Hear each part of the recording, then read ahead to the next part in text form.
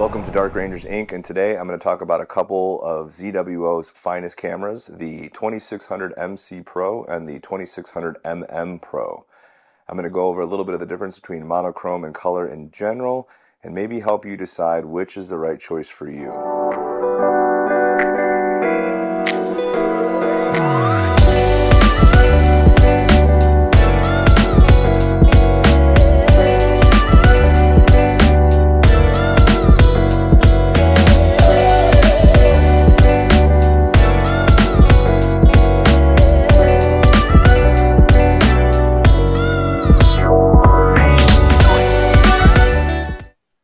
Now let me start by saying both of these are phenomenal cameras. If you're deciding which one to get, or maybe you've already bought one, you really can't go wrong.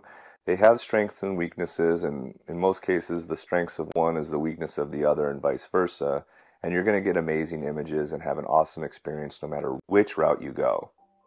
So let's start off with some of the similarities. As you can see, they look almost identical because the housing pretty much is. They both have a USB hub in the back with 2.0 outs, two of them, so you can run your filter wheel or even your guiding system.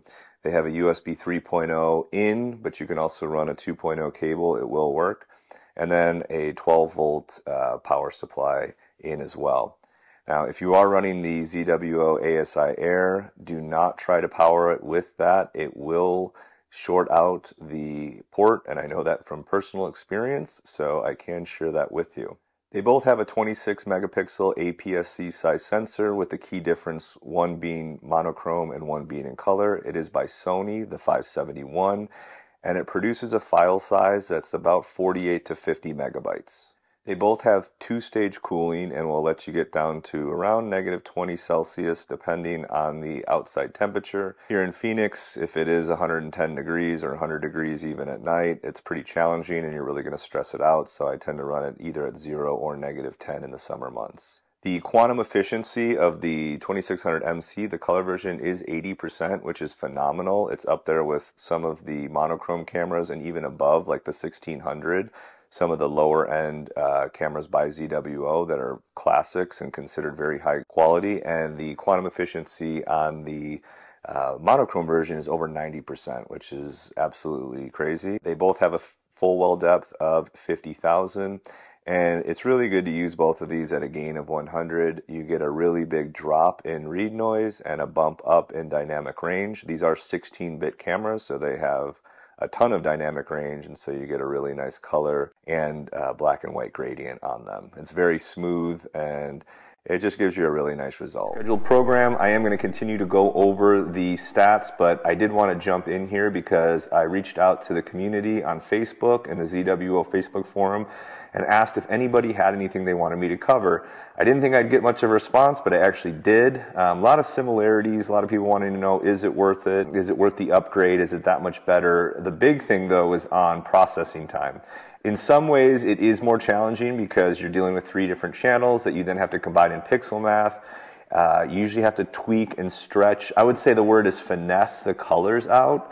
A lot of times you'll get an image that just looks like it's totally green after you combine it. You think you're going to get this beautiful Hubble palette, and you really have to play with it quite a bit. The Coldest Night website has a really good tutorial and gives you a lot of pixel math formulas. I'll include some here so that you can see that, and this is the one that I've been using along with a 4X and an HOO. So there's tools out there, and the cool thing about it, you know, to offset the challenge, like anything that's challenging, the reward is you have pretty much infinite flexibility. I mean, you can do an SHO formula in pixel math a million different ways. You can play with the ratios, the percentages, and so it's a whole rabbit hole to jump down. So while it is a challenge, you are rewarded with a lot more flexibility and customization, and so that's really cool.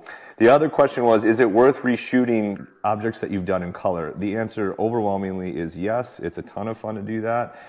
It's really cool to see what it looks like with a different color palette, to see the faint nebulosity maybe that you wouldn't pick up with the color camera, just to be able to play with the different palettes. I've shot the Rosette Nebula on like 6 different palettes now. That's totally worth it and probably one of my more favorite things to do. Is mono worth the extra expense and time? I think the answer is it depends. Are you somebody that is a little bit of a purist, a perfectionist, you want the best you can get for your time, then absolutely it is. There is a significant enough result difference that you are going to say it was worth it. I didn't think there was. I thought the 2600 was so good. You know, with the quantum efficiency and the 16-bit and all the dynamic range it had, I'm like, surely this will be as good as like maybe the older 1600 or, you know, maybe a 533 monochrome camera. But mono is at a different level. I was totally not believer in that, and then when I started getting some of those first subs in, even though they were in black and white, you could just see it's so beautiful. It was the Horsehead Nebula, and I just remember being like, wow, this is truly incredible. It's absolutely worth it if it's worth it to you. If you're somebody that's just like, hey man, I like to go out, get these one-shot color images, they look cool on Facebook, and you know, they makes you happy, then that's cool too. You can't go wrong either way. To me, it's 100% worth it, and I know to a good chunk of the community it is. So is it worth it is all subjective, and if I could do it all over again, I would have done it the exact way I did it. I would have gone with the color camera first, really become an expert at the craft and the hobby and get good at PixInsight in that, and then switch to mono like I did. And then people were just asking in general, like if I haven't bought either, and I'm thinking about color or mono, which one should I do? And again, that comes down to you. I mean, if you already have experience with one-shot color, whether it's a DSLR or an existing Astro cam, then I would say absolutely go for it. You're gonna have a lot more flexibility. The color palette's really cool, and you can just create some amazing images. If you are newer to astrophotography or time is of the essence, especially if you're someone like me, I actually do go to dark sky sites, and when I do go to that, I really like using the one-shot color, because then I can just hit one target all night and know I'm gonna get a good result, and I don't have a lot of light pollution to deal with, so I don't have to worry about as much of the noise and some of the other issues I usually go on a new moon. If, you know, it really comes down to what your goal is. Do you want the absolute best image, bar none, no matter what? Are you in a heavy light polluted area? Are you experienced? Then yes, go with mono. Are you newer? Do you want simplicity? Do you still want a great image, but maybe with a little bit less time in post-processing? Then go one-shot color. I mean, either way, you're going to walk away with images that are going to impress people and yourself, and you're going to be blown away by what you get, because both of these cameras are phenomenal. So hopefully that helps. I know I'm not going to tell you what to do, because I don't know what your situation is.